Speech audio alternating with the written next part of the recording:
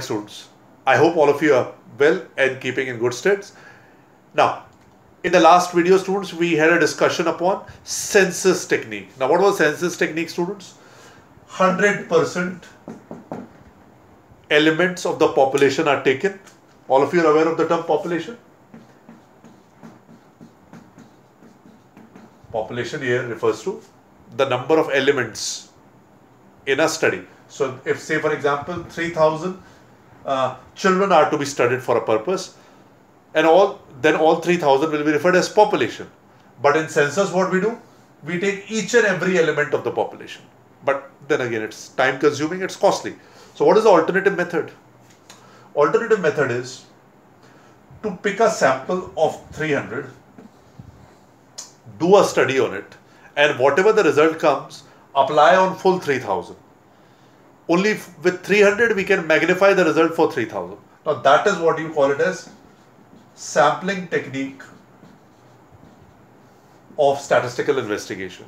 What is it? Sampling. Clear? It is time saving. It is relatively cheaper, much cheaper, and much more common than census method. Census, very rarely it happens. In maximum cases you find this method is chosen, technique is chosen over the census one. Census is done by Government of India. Remember, every 10 years they do it. 1900s, the census of population started in fact, in the 19th century itself, in the year 1800 something, the first one, and the 2011 one was the last one. 2021 will be followed. But let's focus on sampling part, which is our key issue here.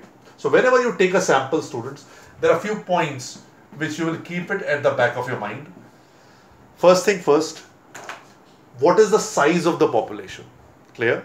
Now let's say for example, we are trying to find out in a school there are 3,000 students, and our objective is to find out what is the economic status of the families from where they come.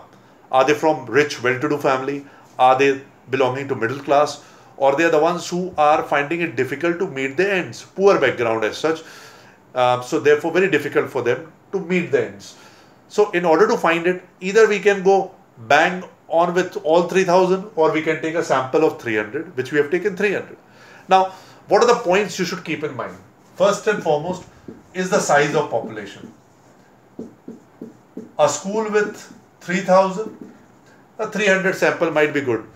But what about a school with 6,000 strength? I think it might be very small or too small for such bigger school to take 300 sample, and in that case you have to increase the sample size as such. So what is the golden rule? The bigger the size of population, bigger should be the size of sample. Clear? Second point, what is the level of accuracy you want? Remember, the 100% accuracy or accurate result can be given only by census, but every organization can't do it.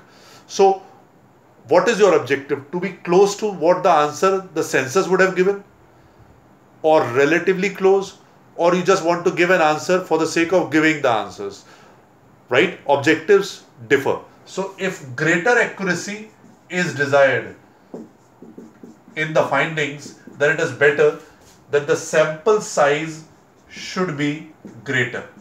Am I clear? Don't go by 300, go by 500. Am I clear? And the last point, what is the nature of the population? Is it homogeneous or heterogeneous? Homogeneous means same type, then you can go with smaller sample.